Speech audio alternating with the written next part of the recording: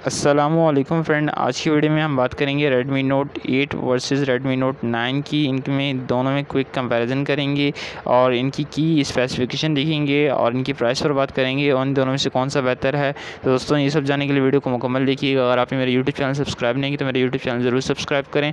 तो दोस्तों, Redmi Note 8 की बात करें तो यहाँ हमें जो स्टोरेज देखने को मिलती है वो है 3 GB रैम और 32 GB रोम जो है बेस वेरिएंट है।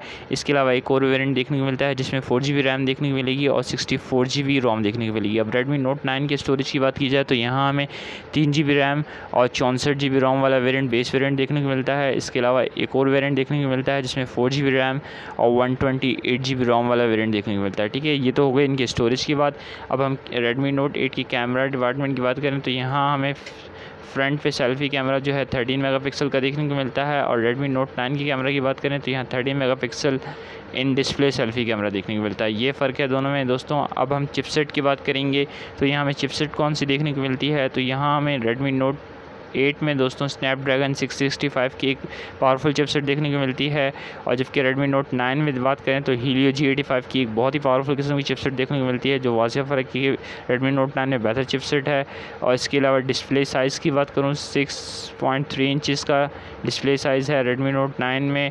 19x5x9 डॉट ड्रॉप डिस्प्ले है इसके अलावा। और इसके अलावा Redmi Note 9 की बात करूँ तो 6.53 इंचज़ का और 19x5x सेम डॉट डिस्प्ले देखने को मिलता है Redmi Note 9 में दोस्तों। अब हम बात करेंगे यहाँ की बैटरी डिपार्टमेंट की तो बैटरी डिपार्टमेंट में हमें 4000 mAh की बैटरी देखने को मिलती है दोस्तों Redmi Note 8 में। और Redmi Note 9 में वाज़िया तौर पर 5020 mAh की एक बड़ी बैटरी देखने को मिलती है।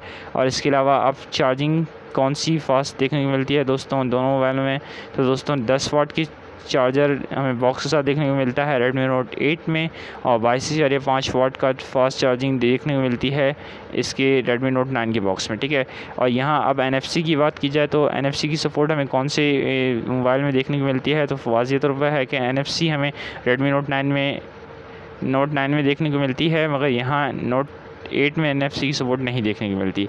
अब बात करें यहाँ Redmi Note 8 में हमें 5 वाट की वाइड रिवर्स चार्जिंग की टेक्नोलॉजी भी देखने को मिलती है। इसके अलावा यहाँ Redmi Note 9 की बात करें तो यहाँ 9 वाट की वाइड रिवर्स चार्जिंग है, तो वाज़ेह तौर पर फ़र्क है दोस्तों और बहुत ज़्यादा मेजर डिफरेंसेस हैं। और ओवरऑल बात की जाए तो Redmi Note 9 वाज़ेह तौर पर विनर है और इसकी स्पेसिफिकेशन भी काफ़ी ज़्यादा अच्छी है और पावरफुल स्पेसिफिकेशन है Redmi Note 9 की। वैसे Redmi Note 8 भी अपनी टाइम का काफ़ी ज़्यादा सेल होने वाली डिवाइसेस और अच्छी डिवाइस थी दोस्तों। अब बात करते हैं इन डिवाइसेस की प्राइसेस की तो दोस्तों Redmi Note 8 की प्राइस इस वक्त है 31,000 रुपये पाकिस्तानी। और इसके अलावा Redmi Note 9 की बात करें तो 32,999 रुपये पाकिस्तानी प्राइस है।